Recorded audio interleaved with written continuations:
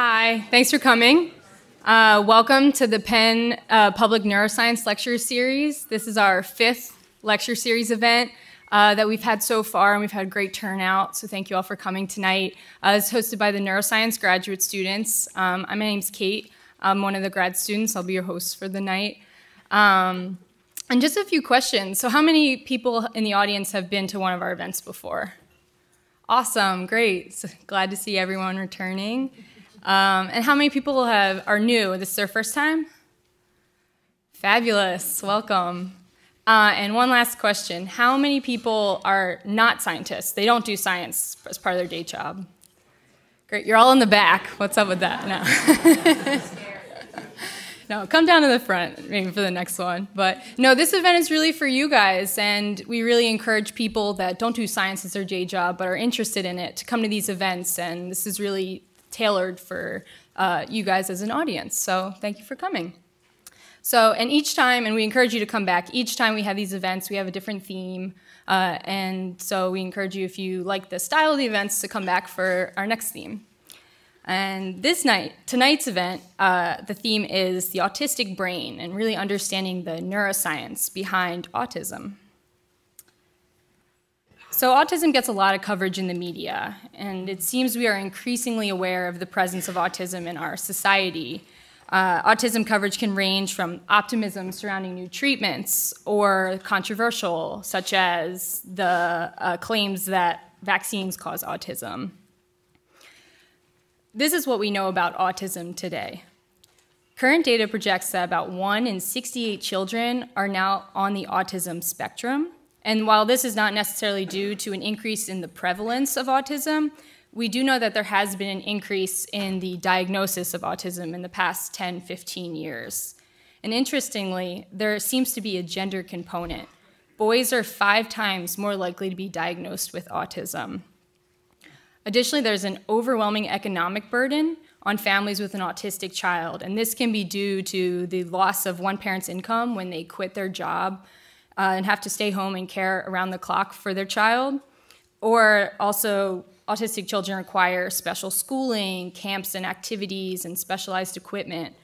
So, and these specialty services, if they're considered behavioral versus medical, will also not be covered under insurance. So this adds to the economic burden as well. And parents have to pay out of pocket for these treatments. And furthermore, when autistic children turn 22, their schooling and special support stops. So this is referred to as the autism cliff, because they no longer have access to educational or vocational services that they need to transition into employment and adulthood. So these are all reasons to study autism and to recognize what we can do to help those individuals with autism. But how did we learn about autism, and who first discovered the disorder? And in the history of autism, there are 2 important figures. So one is Dr. Leo Kanner, who was a child psychiatrist and physician at Johns Hopkins. And in 1943, he wrote a landmark medical paper that was the first to clinically describe features of children with autism. And in his study, he describes these children as highly intelligent, but displaying powerful desire for aloneness or for sameness. The second important figure is Hans Asperger, an Austrian physician who published studies of children with what came to be known as Asperger's syndrome, which is now considered a part of the autism spectrum. And Asperger actually referred to the children he studied with autism as his little professors because of their ability to talk about their favorite subject in great detail. So since these first descriptions of autism by Drs. Kanner and Asperger, much has been learned and expanded on what it means to have autism. So this is the latest medical standard defines autism by 3 major components, and these include deficits in social communication and interaction, as well as restricted patterns of behavior, interests, or activities. Other common symptoms include problems with sleeping or mood disorders. As you see, there's a lot of overlap between other comorbidities. Additionally, in terms of other medical disorders, people with autism have a prevalence of GI or gastrointestinal disorders, as well as seizure disorders, which you'll actually hear more about later tonight. And these behavioral symptoms typically occur before the age of 3, so during early childhood development. And importantly, autism is now considered a spectrum disorder. This means that autistic individuals vary widely in the severity and types of symptoms that they can have. So one thing we also know now is that autism is a neurodevelopmental disorder.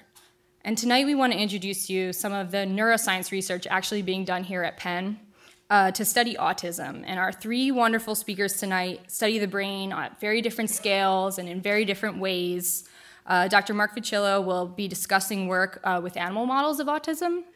Dr. Francis Jensen will focus on the overlap between epilepsy and autism. And Dr. Robert Schultz will discuss advances in early brain imaging during autism. And we hope you guys enjoyed tonight's talks. After each speaker, there'll be about 5 minutes for questions from the audience. We do ask that you wait for one of the two ladies on the sides in the aisles to pass you a microphone before asking your question. And afterwards, we will have a catered reception out in the lobby. And our speakers have generously agreed to stick around during the reception, so if you have any further questions, feel free to come up to them then and ask them questions.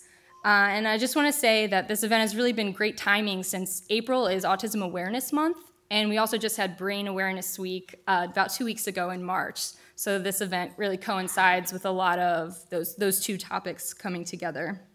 One thing we also want to ask when you go out to the reception, that we have a reflection board up where you're able to post comments or thoughts or any other things that you've learned tonight. So feel free to keep thinking about those things as you go along for tonight's talks.